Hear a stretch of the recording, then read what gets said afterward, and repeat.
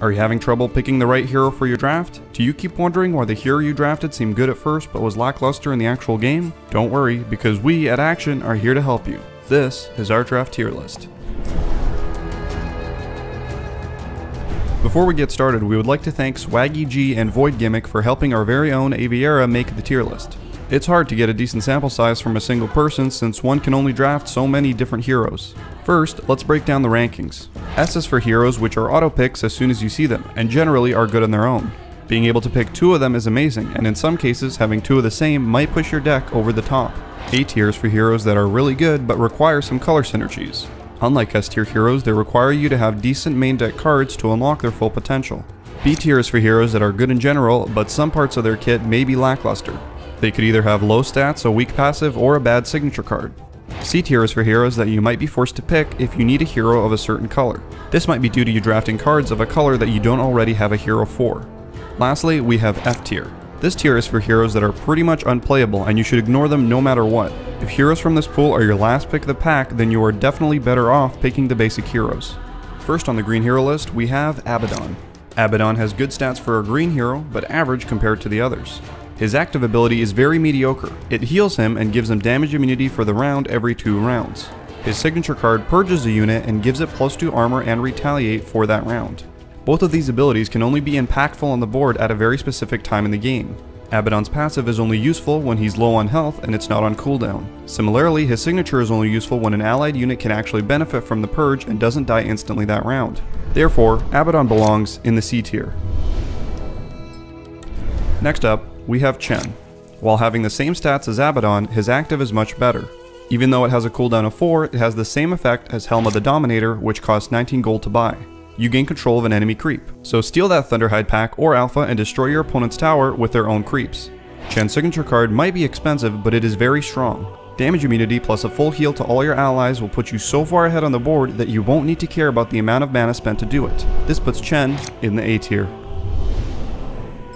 Darkseer has similar stats like the heroes previous. His passive is decent and allows you to move another ally to a different lane. Mobility is pretty helpful in drafts but not always necessary, since many items and consumables can achieve the same if necessary.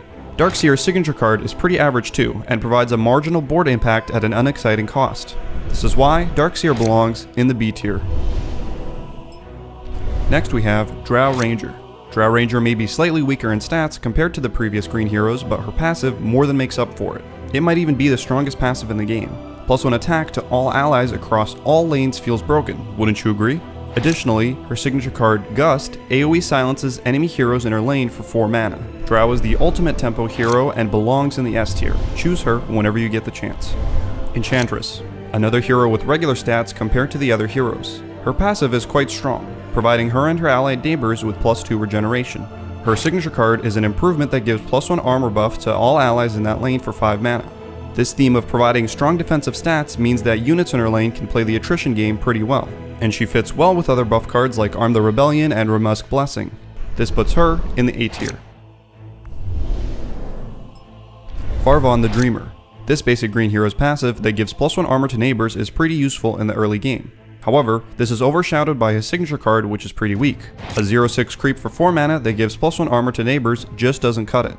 This is why we put Farvon in the C tier. Lycan has a passive that gives +2 attack to allied neighbors, and it's really useful, allowing your melee creeps to trade 2 for 1 against your opponents. His signature card, Savage Wolf, is also excellent if left unchecked, since it repeatedly buffs itself after every combat phase. A strong hero like Lycan deserves his place in the A tier. Next, we have Magnus. Magnus is unique in that he is the only green hero that has armor and no ability. A red hero in disguise, perhaps? Magnus' signature modifies a unit with +3 attack and +3 cleave for 4 mana, which can be likened to an item, but costing mana instead of gold. Magnus isn't too special on his own and will need some support to be useful. We put him in the B tier. Omni Knight's stats are much stronger than all the other green heroes on top of a strong active ability.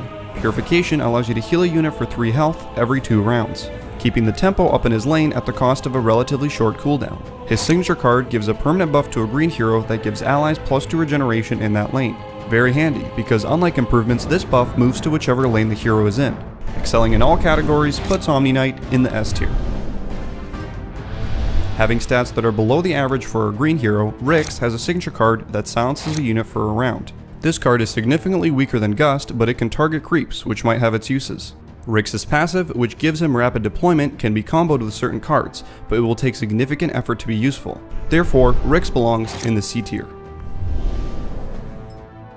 Treant Protector's passive gives its neighbors +2 armor, twice what Farvon provides. This is quite a strong passive and will help you win many fights in his lane. In addition, his signature card, Roseleaf Druid, a 4 mana 2/6 creep that gives your tower +1 mana, has its uses in ramp strategies but ultimately falls flat. Treant Protector is good but does not excel. This is why we put him in the B tier. Finally, Viper. Viper's passive modifies a unit with -1 attack if the unit dealt battle damage to him. Not the worst passive, but this will not have much immediate impact on the board state. Similarly, his signature card also does not provide immediate impact, dealing 2 piercing damage to a unit before every action phase until it dies. An interesting ability, but one that can be avoided by simply town portal scrolling the unit out or purging it. They say good things come to those who wait, but this does not apply to Viper, who is too slow, earning his spot in the C tier. That's all for our Green Hero draft tier list. Be sure to check out our other tier list videos for the rest of the colors. I hope you guys have a better experience drafting now that you have watched this video. If you ever need to reference back to the tier list for all the colors, we have compiled a full tier list on our website for your convenience. Link is in the description below. As always, thanks for watching, and we will see you next time.